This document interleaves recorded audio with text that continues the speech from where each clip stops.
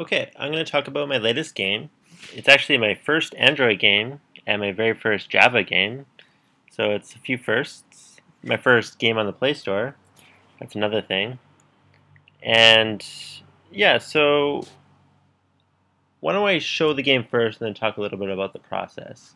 So in Android, in the Android Studio, there's actually a screen capture option to show what's actually on the device, but there seems to be a bug or something with it. It doesn't seem to be working for me, but I'll just load up a desktop version so you can take a look. Okay, so loading screen, whoop. And this is free music. I think this one's by Bart. I think it's called something like 8-Bit Starship or something. Let's take a look. Oh, okay. So it's by Bart. It's called Through Pixelated Clouds, actually. And yeah. So this game is basically Pong, essentially. I feel like it's like the perfect hello world of making games. Because it basically teaches you almost everything you need to know to make more complex games. It's collision detection, switching scenes, sprites, loading assets, basically everything. But I had to stop myself because I kind of got carried away by like trying to add new features, learn more about the library that I'm using and stuff. But I had to kind of stop myself because I'm actually not all that passionate about the game of Pong. I find it kind of boring. Like, you could make a pretty sweet Pong game, but the passion for me isn't there to build one. It's like a game that I might have fun playing if it exists, and it does exist, I imagine. But I don't know if I would actually enjoy making that kind of game. But, so, before I actually go into the gameplay, I'll talk a little bit about little things that I added just to help me learn a little more about programming. First of all, why don't I talk about this guy? So that's the ball of Pong that's going to show up in the game, and you can see there's a little trail of particles coming out behind it. And this is the first time I've ever actually experimented with any kind of a particle system. And I think the great thing about particle systems is that they're actually not a lot of code for some pretty cool effects.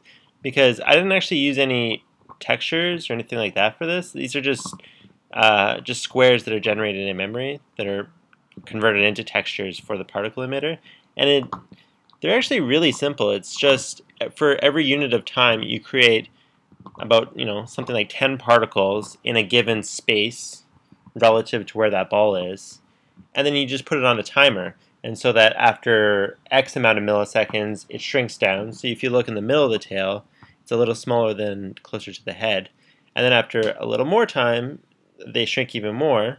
So you kind of get this trail effect where it looks like they're disintegrating. And then after a certain more time after that, you just delete them. So that's why, yeah. And what's interesting is that it actually gives an effect of the particles bouncing off the sides. But that's actually totally an illusion because there is no actual collision detection with these particles. The particles don't know where the sides of the screen is. It's just an illusion of how they're created and destroyed.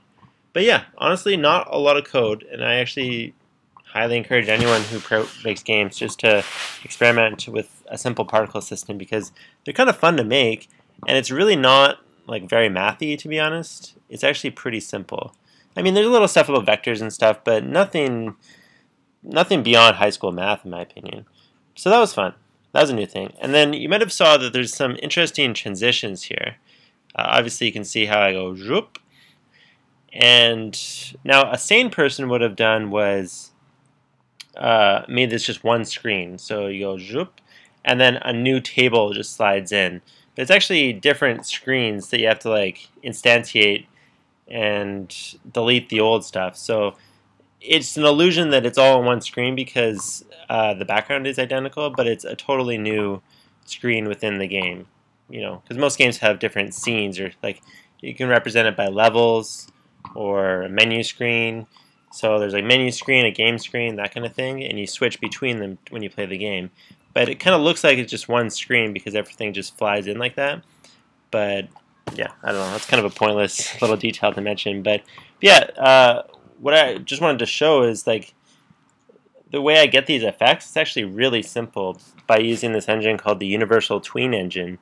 It's a Java engine to basically interpolate between interpolate any value of any object in your program over a given period of time. So what I mean by that is, this is the UI here is based inside of a table, and so these different widgets are in that table, and this labels in that table. And what I do is, over a given period of time, after I click this button, the X value of this table moves a little to the left and then all the way down to the right, based on a formula that's in the library. So when I click the button, that table swooshes over, and then a new table is created, and then that swooshes over, giving the illusion that it's kind of on like a reel a little bit. And you can do that for anything. You can do that same, that's like, I'm not sure what formula it is. Like, there's different ones like sine waves and like a bounce effects and stuff. And you can do that not only for position, but for things like fading in and out, or slightly enlarging images and then decreasing them, or anything really. And that's what's so powerful about it. And so you can do so much with actually so little code. You can just fly around like that, and it's so much. And in reality, it has nothing to do with how good the game is, but it kind of makes it a little more fun to play around, because it's just kind of fun to see things swoosh around. And like that's actually kind of an evil as well. It's kind of like it's kind of like the Force, where it's this great power, but you can definitely use it for evil by disguising a kind of a shitty game with these, fancy little movements, fancy bits of polish and stuff. Like same with like the particle. Like the particle trail has nothing to do with how good the game is, but it makes it look kind of cool. And when you combine it with like some fancy movements and transitions and stuff, it kind of looks kind of like a facsimile of a legitimate game, when in reality it is just the barest of bones of a Pong clone. So that's my little thing about polishing games, because it's a double-edged sword. It can make a game look legitimate, but it can also make a kind of a boring game look better than it is. So why don't we go into the actual, just a couple minor things. The only point of the settings screen is to turn off the music if you want. Yeah. I'll turn off the music for now. But, yeah. And credits, myself, and a couple bits of music that I got off of opengameart.org. But yeah. Okay, and let's go into the actual gameplay. It's 2-player, so there's no actual computer AI. Again, like, I've polished kind of a turd here, but I think it's 2-player first to 5. Now, because this is in desktop mode, there's no multi-touch, but I can play both players just by clicking each side. So let's go to, we'll do another swoosh effect. Whoop, whoop, there we go. And we have new music now.